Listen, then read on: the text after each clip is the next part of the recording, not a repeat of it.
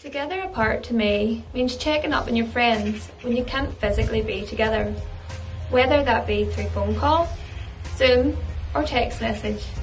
Together apart to us means reaching out to the local community and getting involved in initiatives such as the Briseen Buddies project. This involves our members going and collecting prescriptions and groceries for the elderly and local people of the Briseen and Braid community. This makes us appreciate the times that we had together more and look forward to the times when things can return to normal.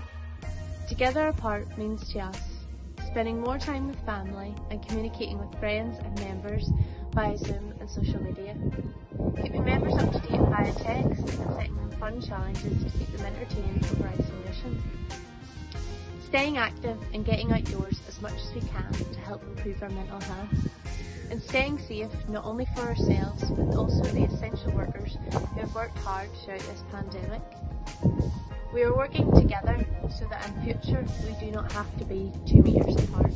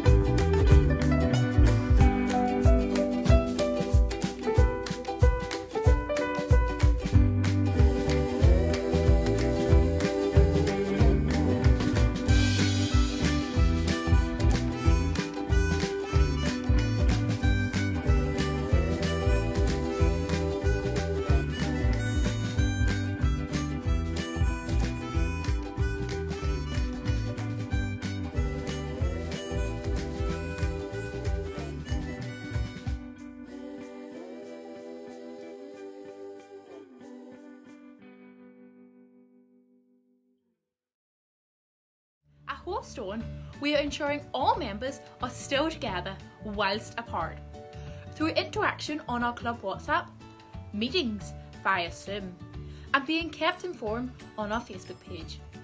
Through these current times, members are staying apart, but through the ranges of social media, we are always together. Farm means there's always plenty of work to be done, and that has kept me busy during lockdown.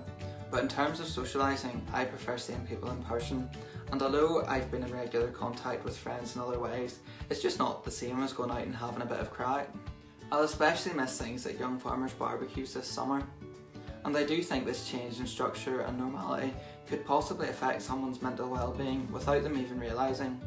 Because at the start of lockdown, I was busy finishing assignments for university, preparing for end-of-year exams and working on the farm, so in a sense I didn't really feel that so much had changed. The most difficult stage for me was probably the time between the end of exams and the easing of lockdown measures, but since the restrictions have relaxed a bit, I've enjoyed going to see family and friends, albeit at a distance.